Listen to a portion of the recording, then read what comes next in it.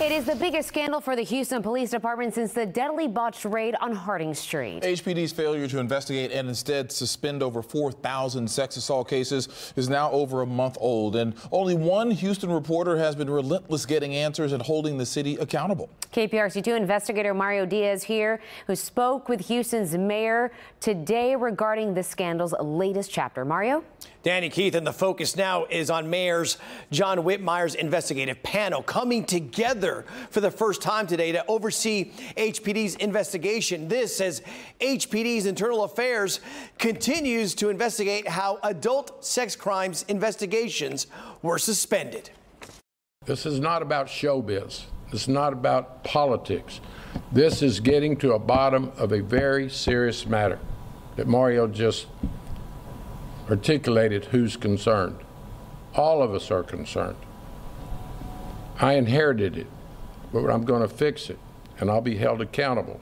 Mayor John Whitmire showed off his solution to the HPD investigations scandal this morning following City Council. His hand-picked panel officially meeting for the very first time. I have put the best panel that I could establish to review it so those families and victims and fathers and mothers will know what happened, and if it's not too late, we're going to investigate your case. And to those fathers and mothers and family members and those victims who are still seeing some of the same people still in charge here, sir, and they're now still leading this department, considering what we have seen. Well, Mario, obviously everybody's going to be held accountable. The people you're talking about 2 months ago were being praised. They have distinguished careers. 2 months ago, we never knew about this man. I know we did, but we still got the person with the same DNA, same experience, and same commitment to public service. But that DNA looks much different now, sir. No, their DNA does not change. You know that as well as anyone. Well, this is what Houstonians now know. In 2021, Chief Troy Finner did not investigate as to why a code was being used to suspend sexual assault investigations. Incident reports, as HPD likes to call them.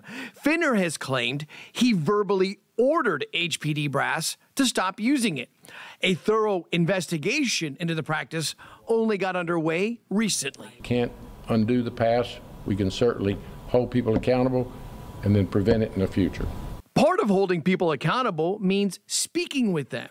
Whitmire's panel does have the ability to conduct their own interviews. It indicates conduct interviews as necessary. Sure. Does that mean Chief Finner can be interviewed by this panel? It says interviews as appropriate. And certainly I would expect them to talk to Chief Finner. Mayor Whitmire tells me there is no timetable. He just wants it done, adding that the panel will keep him briefed throughout their review. Danny? Well, Mario, as a woman and as a mother of two girls, I really can't imagine what these parents are going through knowing that HPD failed them to investigate their case. You know, Danny, I asked the same question today of Mayor Whitmire. Like yourself, he has two daughters. I asked him, what would he tell those fathers and mothers impacted? He says to me, quote, "I'm sorry, I'm shocked. It should have never happened, and they are going to do everything they can to hold people accountable." Danny, we, of course, will be staying on this story. We have more tomorrow on it.